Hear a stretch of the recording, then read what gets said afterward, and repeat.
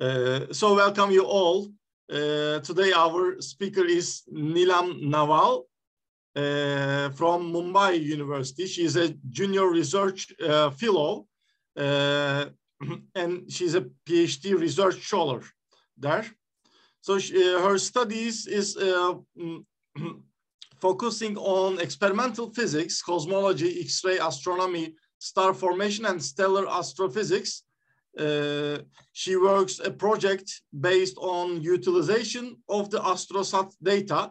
So she will give a talk on flux resolved spectroscopy of dipping neutron star low mass X-ray binaries, maybe specifically on X-ray binary 1254 690 with Astrosat. So thank you, Nilam. So you may start sharing your screen. Sure.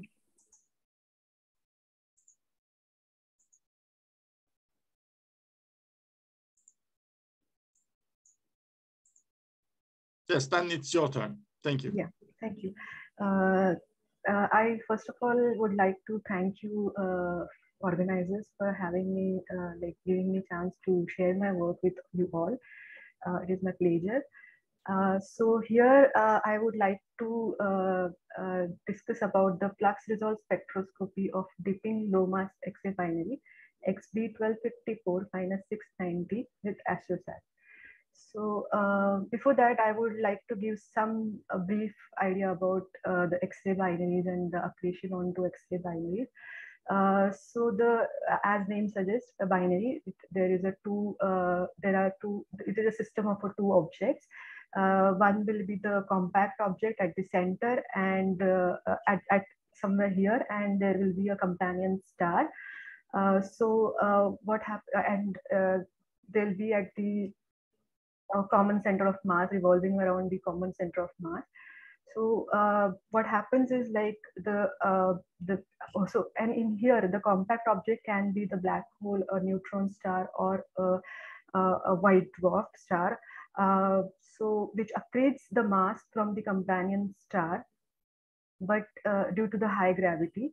But this accretion will be due to the high angular momentum. The accretion it will form a accretion disk around the compact object, and it will form the accretion disk around this compact object, and the gravitational energy released from this accretion disk is in the form of X-rays, which we detect using the instrument based on satellites or the balloon for the further studies of the sources, and they do emit in the optical and the radio energy bands as well, but prominently they emit in the X-rays. So the jets can be seen in a radio emission, but prominently they emit X-rays. So as like the XP 1254-690 is a neutron star X-ray binary, and it shows the dipping in the light curve. So what exactly is the dipping X-ray binary? So the very few of the low mass X-ray binary exhibit dips in the X-rays with the orbital period and it is believed that the dips are caused due to the absorption of the X-rays in the bulge of the outer accretion disk. So the structure above the accretion disk at the point of impact of the accretion flow at the companion star.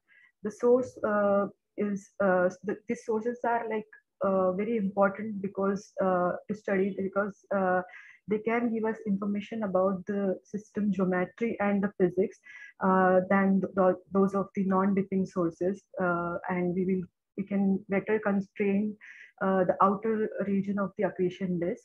So dippers sometimes do exhibit low frequency QPOs called dipper QPOs at the lower energy. So QPOs also are very important to study in such sources, because they also give the information about the innermost region of the accretion disk of the such sources. So this data which we will be discussing, the result which we will be discussing are observed, the data is observed by the Astrosat satellite. It is India's first multi-wavelength space observatory, which has a 5 telescopes on board. So you must have heard before earlier talks about the Astrosat. So I'll briefly tell like what all the instruments. These blocks are of are large X-ray proportional counter. It is a proportional counter for the X-rays between it detects between 3 kV to up to 80 kV X-rays. And then there is a soft X-ray telescope here, and which is like detects the X-rays from like 0.3 kV to the 8 kV up to 8 kV. And then there is a hard X-ray telescope here, is a cadmium zinc telluride imager. It's an imager. The SXT is also imager. So the cadmium zinc telluride imager is a hard X-ray which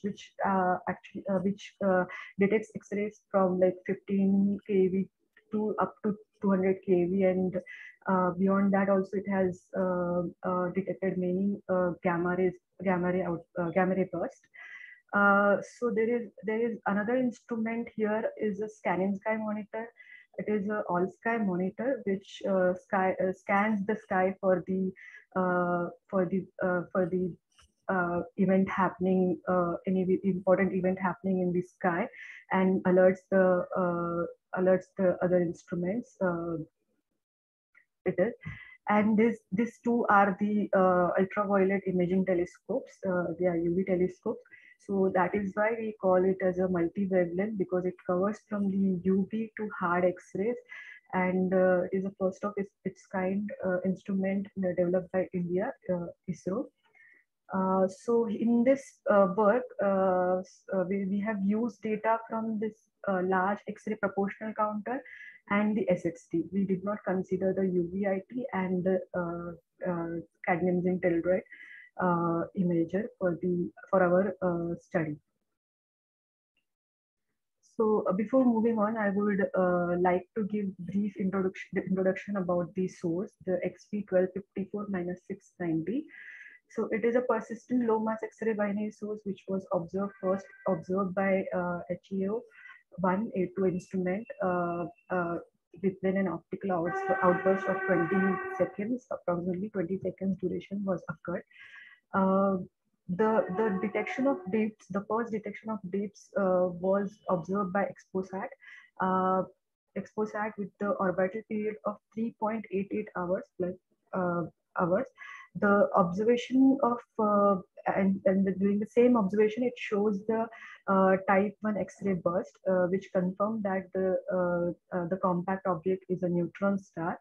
And the optical counterpart is a 19th magnitude faint blue star called GRMOS for this system. So when I say dipping, so here is the example. So this is the Exinem Newton data between 0.6 to 10 keV.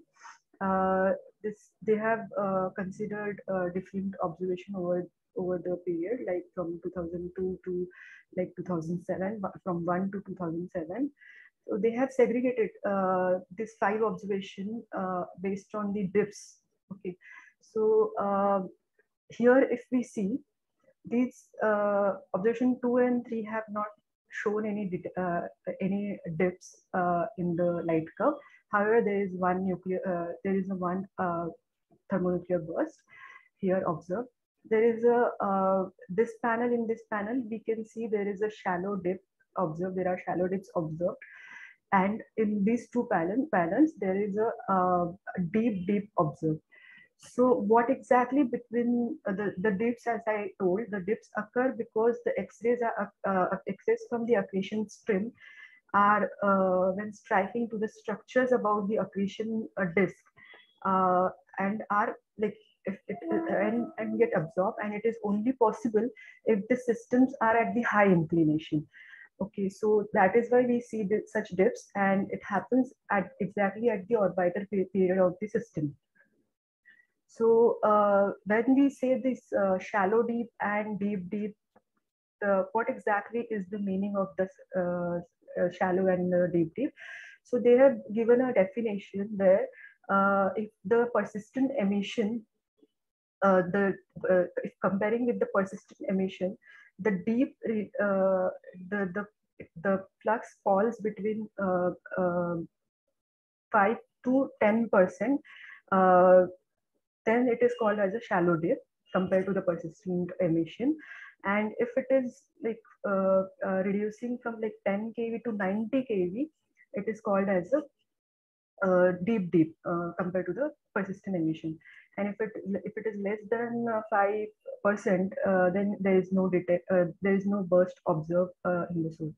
So the Mon et al. Has given the ephemeri, and they calculated this 3.88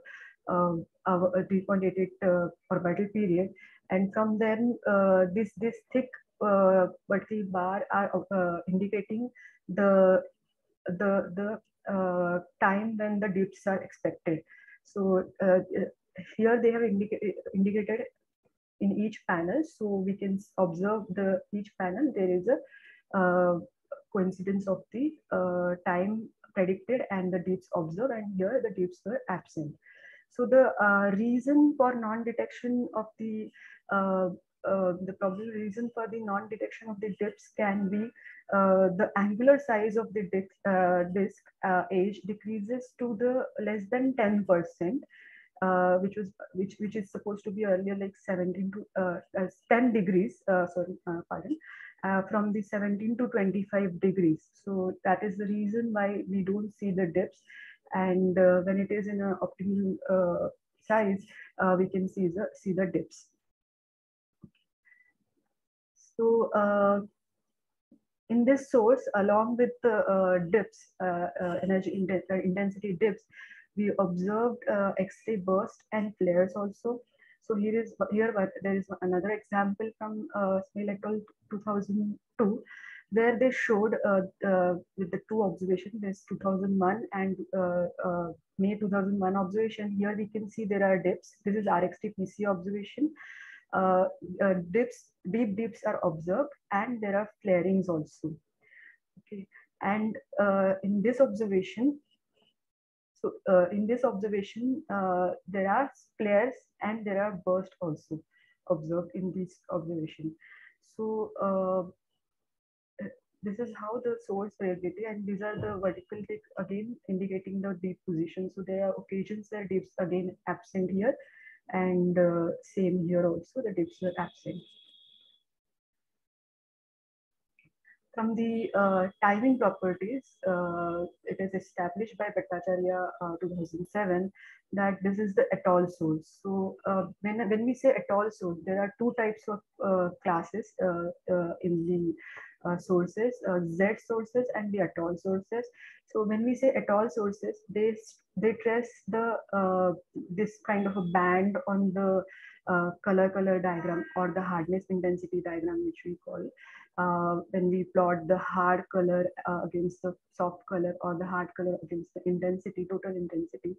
And if we consider the Z sources, so Z sources will stress a Z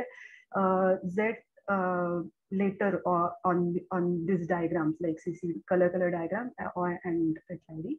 So and the spectral difference between these two is like Z sources are spectrally soft, and however the atoll sources, the region which is like in the softer region will have a similar spectral properties as the Z sources, but it will be harder at this region, the upper region. So this is the difference. So they using this by calculating this diagram and properties timing studies, they established that the XB1254 - 690 is a atoll source. So the another timing property studied by Mukherjee and Bhattacharya 2011, they gave they count. This is again RXT observation from 2008, and they found candidate QPOs. Candidate QPOs around like here at 64.01 hertz and the 48.63 hertz. But they were not like the physical, the statistical significance was not so that they will call it like a confirmed QPOs. That's why they were calling it as a candidate QPOs. Okay, so with this all background, we decided to study this source. We proposed the observation because this source is like it shows a typical variation in deep depth. So we wanted to study this source. So we proposed the Astrosat observation during AO4 cycle of Astrosat, and for this study we used soft X-ray telescope and as a primary instrument while observation, and data from soft X-ray telescope and LMXBs have been analyzed during this work. So the first thing, this is the Astrosat observation which we have studied for this source. This is a long observation of about 40 kiloseconds, and as we can see here, this is the SXT light curve and LMXB. So for the spectral study, we only consider, there are 3 units of LMXB, but for spectral study, we only consider LMXB 20. And for timing study, we have considered LMXB 10 and 20 both. So the SXT light curve simultaneously plotted with the LMXB light curve in 2 different energy bands, the soft like 4 to 6 and another 6 to 20 keV. And this is the hardness ratio of these 2 energy bands, the 6 to 20 divided by 4 to 6. So the color codes, I will explain why we have plotted such color codes in the next slide. So what we observed that when we plotted the light curve, the source intensity was high, initially high. It was showing flares during at the beginning of the observation, and these are the this is all flaring region, but these 2 are the prominent flares which we observed during this observation at the beginning. And then it went down, the flux, the count rate went down, and it became soft, and we saw only 2 dips. So we saw some flaring and followed by 2 dips. So this is dip 1, which is shallow dip, as I explained, and this is dip 2 is a deep dip. And so for dips, we don't have simultaneous, like for deep dip, we don't have SXT data, but in for the shallow dip, we could see it in the SXT as well. So these flares are prominent. They are like in a hard X-ray, so that hence they are indicating in the hardness intensity diagram also. So these are the zoom in plots for the dips. This is deep 1, shallow, and shallow dip, and this is deep 2, deep dip. So okay, so dip is a soft X-ray phenomena, so which is prominently seen in the 4 to 6 keV energy band. So we plotted here with one second time din, and same dip with the 4-second time din, and here the deep dip with the same 1 and 4-second time din. So we observed that the reduction of flux or the photon count or the count rate during the shallow dip was like during the shallow dip was 9.7% compared to the persistent emission, and for the deep dip it was 15.9% compared to the persistent emission in 4 to 20 keV band of the LMXB. So light curve, you could see that during the deepest region of the dip, the hardness ratio is very high, and rest of the time it is almost stable. The shallow dips depth and the hardness ratio are similar. We can see here it is similar to the deep dip because it is seen that it is observed that the shallow dips are nothing but the very short duration of the duration of the deep dip. So that is why the hardness we see are almost similar in both cases. So these are the flares plotted in 1 second time when the two prominent flares which we saw in the light curve. The flares are the hard X-ray phenomena. That is why we see them. We can clearly observe them in 6 to 20 keV energy band. Here the flares we can see them. Okay, so here is the hardness intensity diagram for our observation using same LMXB 20 data. So we divided 6 to 20 keV light curve with the 4 to 6 light curve and plotted against the entire energy 4 to 20 keV. We saw that the source, as we discussed earlier, it is a tall source and it gave this this kind of a pattern on HID. So it is moving so fast. So the track is well defined and it is in banana state. We, by comparing it with the previous study, we observed that it was in banana state during this observation. The intensity and the hardness. So if we can observe, the color codes now, if we can observe, are same as the region. So this region we form based on the intensity. So we divided this region, the intensities which are like 40 to 65, between 40 to 65, and then the 65 to 70 and so on. And just we wanted to see the evolution along this trajectory. And if we can observe, like the color codes are giving more idea about which region is belonging to which part of the spectrum.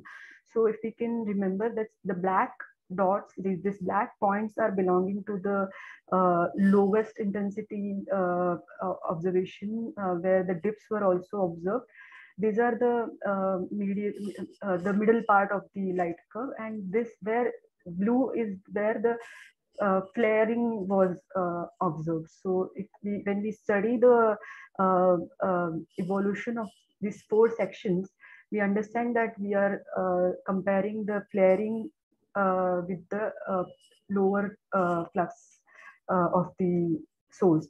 So for our study, we did not actually consider dips. We excluded dips while doing the spectral study, but we kept the flaring part as it is.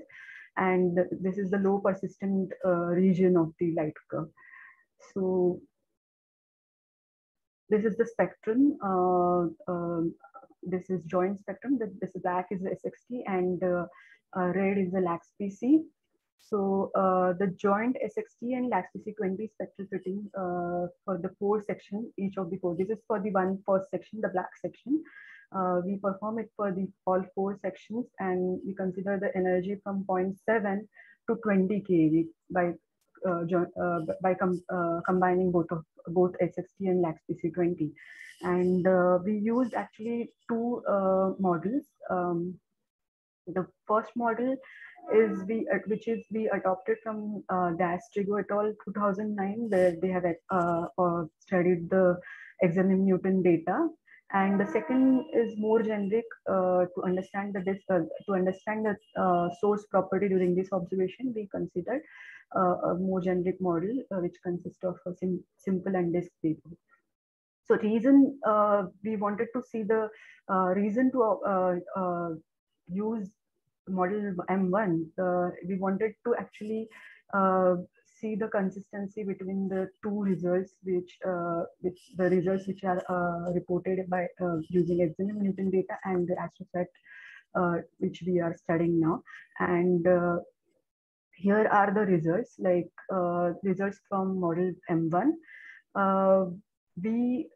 So what exactly happened is like it was very complex model, and it was difficult to keep all the parameters variable like Wormaps and Gaussian. We kept the Wormaps and Gaussian parameter consistent with those of the examine Newton results, and we wanted to observe the variation in the disk UV temperature. between two observations. And what we found is, like, here, if we can see, the pink pink data points are belonging to the Examen Newton observation from Dastrigo et al. 2009, and the blue ones are the Astrosat observations, which we studied now. What we observe is, like, it is consistent. The pattern is consistent between two observations, between two results. The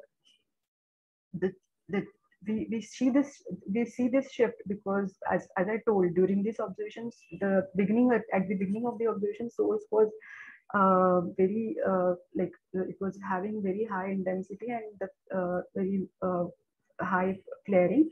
So that is why we see this shift between two data sets, and we see this evolution of the source, and which is consistent with the with earlier reports, earlier results presented by the Examen Newton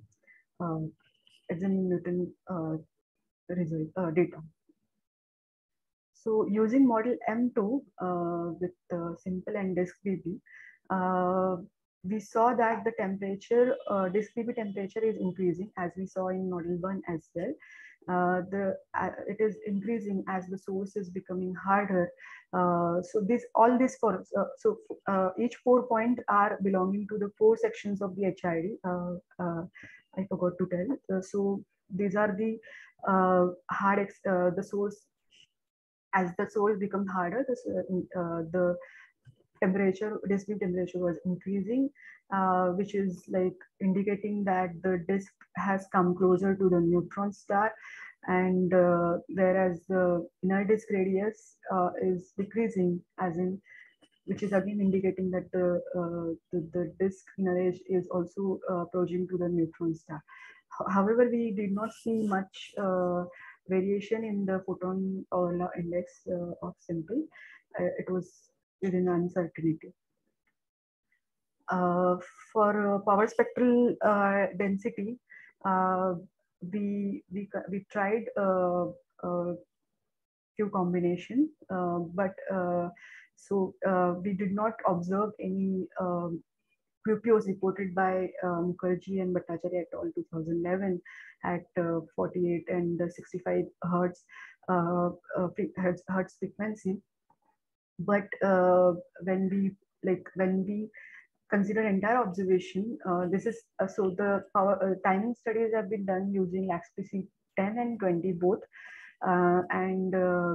So when we consider entire observation from 3 to 20 keV from the layer 1 of the LMXB, what we found is, like, we found a low frequency at the low frequency. There is a QPO we found here at 0.6 hertz, but it wasn't having better significance. So it is just a 2 sigma. So we don't want to call it like a QPO, but if there is a QPO, but it is not having statistical significance to say it. So, and then we tried plotting the RMS energy relation, where it is also due to large uncertainty. We don't see much like prominent trend in the RMS. So in timing study, we did not see any. So in light curve also, we did not see any thermonuclear burst, and the QPOs which are reported earlier for this source, we could not see them. However, we see them in we saw one at 0.65 hertz. Okay. So here is the summary of my talk. The flux resolved spectroscopy we performed with the Astrosat observation, which was done in 2018 May, and with the using two instrument data, SXT and LMXB. The hardness ratio throughout the observation was variable, and source was found to be exhibiting flares at the beginning, and then we saw the two dips, the shallow dip and deep dip. The flaring phenomena is dominated by the hard X-rays, and hence we found the association with the hard X-ray ratio and the intensity, and dips are related to the increased absorption of at the low energies. Hence, it is an anti-correlation between hardness and the intensity of the source of the observation during observation. The shallow dip is consistent of what you observe is like what the shallow dip is consistent of few rapid deep variations. And in the 1 second light curve, what we then see that the source is in a banana branch, the source became brighter and went up, which indicates that the disk is clearly came close to the neutron star, and hence the disk inner edge temperature is increasing. But however, the corona perhaps did not change much. This is what we understand. And considering the model M2, the motion of the source in the banana branch could be interpreted due to the inner edge location of the disk. As the accretion rate increases, the disk getting closer to the neutron star, and of course that is causing the increase in the temperature of the disk. So this is what we have studied, and these are my collaborators. Oh, I'm sorry. So these are my collaborators for this work, and thank you for your attention. Yeah, thank you. Nilam, thanks a lot for this very nice research. Is there any question from audience? We are happy to take. Yeah.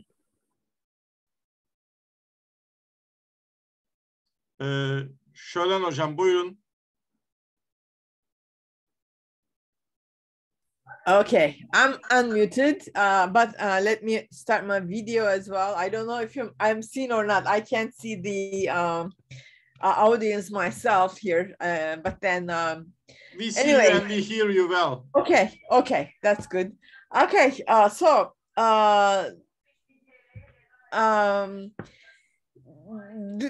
there are a few things I want to say about your work, and the reason is the 1254 minus 69 is a dipper that I also studied, and actually the paper you quoted, the Maria's paper, 2009 paper, I'm a co-author of that paper. Oh, okay. And yeah, I'm a co-author of that paper, and that paper does not have only XMM data, it has also integral data. It's a sort of a wide band analysis.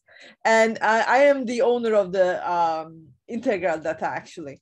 Okay. And in general, I've appreciated what you've done, but I've a little bit got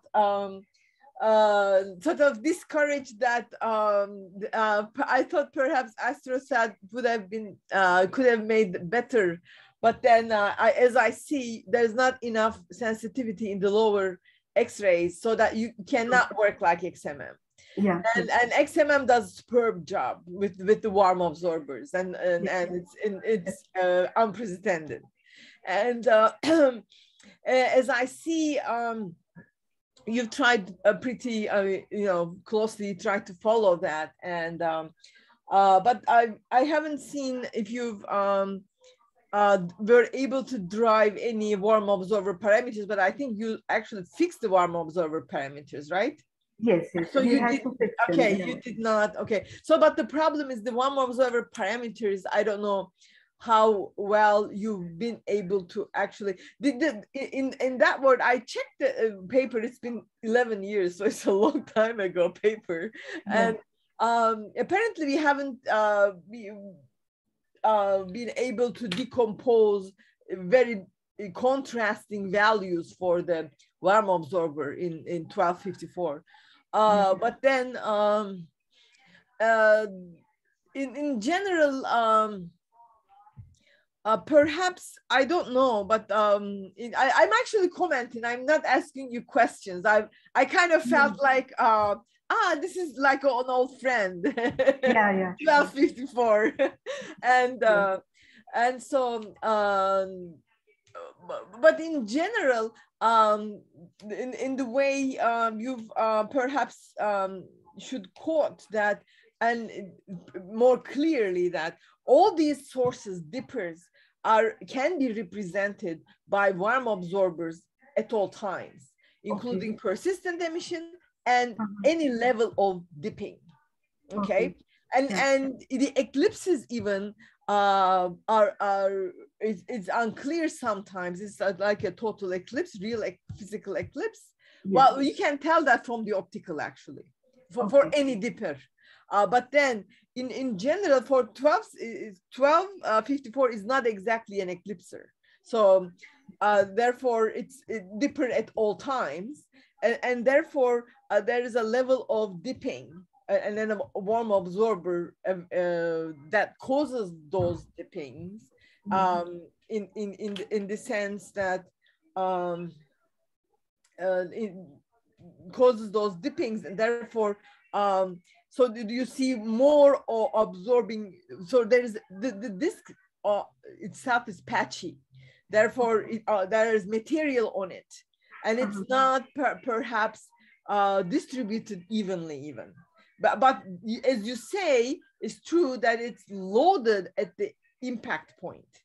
Yeah. Okay, so that's where most of the materials, but it's spread over. And in general, maybe it's better to perhaps explain these in terms of a model like the model better in that respect, the model in Maria's paper. And in generally, dipper model, you can. There are competing models. I don't know. I'm not doing dippers any longer, but there were other sort of not rivaling, but competing models where they don't use warm absorbers, but they use cold absorbers and others. With simplex is probably one of those. I'm not familiar with simplex so much. And in generally, I appreciated your work. And but I hope it would have been a little better. It would have been a bit better in the sense of describing the warm absorbers, but you're getting consistent results, as I see, with a broad band of the broadband coverage of Astrosat. And I wondered, did you have anything with the UVIT? No. For this observation, we did not configure UVIT. So okay, you don't have that. I'm actually still a bit surprised in the sense that so it is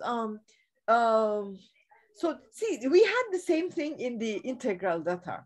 Now I've analyzed, actually I have a sort of a four object integral analysis, GEMX ISGRI analysis of some four of those dippers, and it's very difficult to actually with the lower and more low resolution spectral resolution and low sensitivity data. It's very difficult to study observers, but you can check my paper as well on integral data. I'm Bauman, so you know my last name probably. I'm not seeing anything, that's why I'm trying to tell you. So and I'm in that respect, it would have been interesting because in the very hard X-rays, it's difficult. I never recovered the dippings in the ISGRI properly. But ISGRI is very hard X-rays, you know. But GEMX revealed the dipping activity. So I wondered, have you seen but you've seen episodes in the sense where you as I see, you actually weren't able to decompose the deep dips because you haven't seen it. You can't see properly. Because we were able to, we had simultaneous XMM and integral data.